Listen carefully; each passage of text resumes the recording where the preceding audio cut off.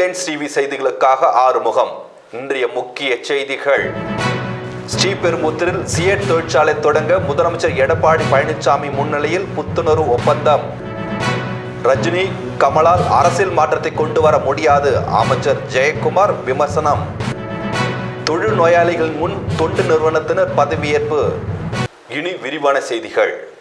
ஸ்ரீபெரும்புத்தூரில் சியட் தொழிற்சாலை தொடங்க முதலமைச்சர் எடப்பாடி பழனிசாமி முன்னிலையில் புத்துணர்வு ஒப்பந்தம். தமிழகத்தில் 4000 கோடி ரூபாய் மதிப்பில் சியட் டயர் தயாரிக்கும் தொழிற்சாலை தொடங்குவதற்கான புத்துணர்வு ஒப்பந்தம் முதலமைச்சர் எடப்பாடி பழனிசாமி முன்னிலையில் நேற்று கையெழுத்தானது. முதலமைச்சர் எடப்பாடி பழனிசாமி தலைமையில் கடந்த வெள்ளிக்கிழமை நடைபெற்ற அமைச்சரவை கூட்டத்தில் காஞ்சிபுரம் மாவட்டம் ஸ்ரீபெரும்புத்தூரில் சியட் டயர் தயாரிக்கும் தொழிற்சாலை தொடங்க ஒப்புதல் அளிக்கப்பட்டது. அதன்படி 4000 கோடி ரூபாய் மதிப்புள்ள இந்த தொழிற்சாலையை தொடங்குவதற்கான புத்துணர்வு ஒப்பந்தம் சென்னை தலைமைச் செயலகத்தில் நேற்று கையெழுத்திடப்பட்டது. இந்த நிறுவனத்தின் மூலம் நேரடியாக 1000 பேருக்கும் மறைமுகமாக 4000 பேருக்கும் வேலைவாய்ப்பு கிடைக்கும் என அதிகாரிகள் தெரிவித்துள்ளனர். தலைமைச் செயலகத்தில் நடைபெற்ற இந்த நிகழ்ச்சியில் துணை முதலமைச்சர் ஓ பன்னீர்செல்வம், தொழில்துறை அமைச்சர் MC சம்பத், தலைமை செயலாளர் கிரிஜா வைத்தியநாதன், சியட் நிறுவனத்தின் உயர் அதிகாரிகள் ஆகியோர் பங்கேற்றனர்.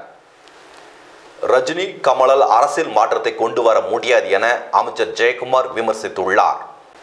ரஜினி கமலால் அரசியல் மாற்றத்தை கொண்டு வர முடியாது என்றும் அவர்கள் தமிழகத்துக்கு வறட்சிதான் கொண்டு வருவார்கள் என்று அமைச்சர் ஜெயக்குமார் விமர்சித்துள்ளார்.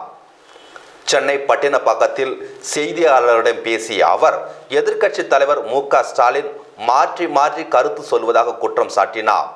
வித்யாசாகர் ராவ் பொறுப்பு ஆளுநராக இருந்தபோது நிலையான ஆளுநர் வேண்டும் என்று கூறிய மு.க. ஸ்டாலின் இன்று நிலையான ஆளுநர் இருந்தும் அவரின் செயல்பாடு சரியில்லை என கூறுவதாக அமைச்சர் ஜெயக்குமார் குறிப்பிட்டார்.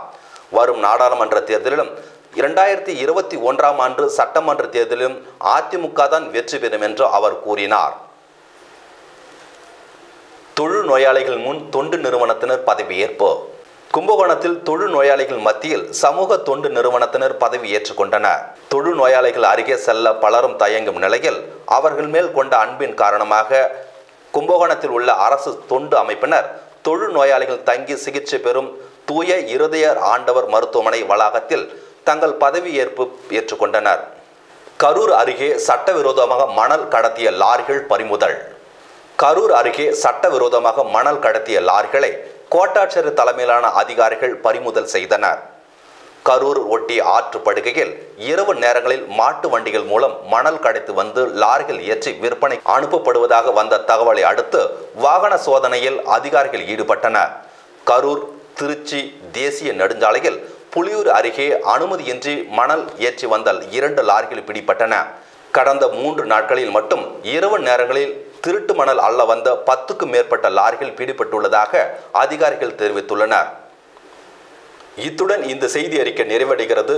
இனிவரும் செய்திகளை உடனுக்குடன் தெரிந்து கொள்ள ஹெட்லைன்ஸ் டிவியை சப்ஸ்கிரைப் செய்யவும். நன்றி, வணக்கம்.